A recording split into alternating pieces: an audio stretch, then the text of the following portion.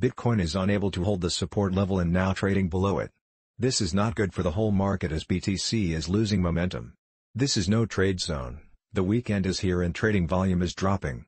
We see a big move on either side very soon. We will see a more clear picture by next week. It is currently consolidating in a falling wedge and still holding above its horizontal support of rectangular chart pattern.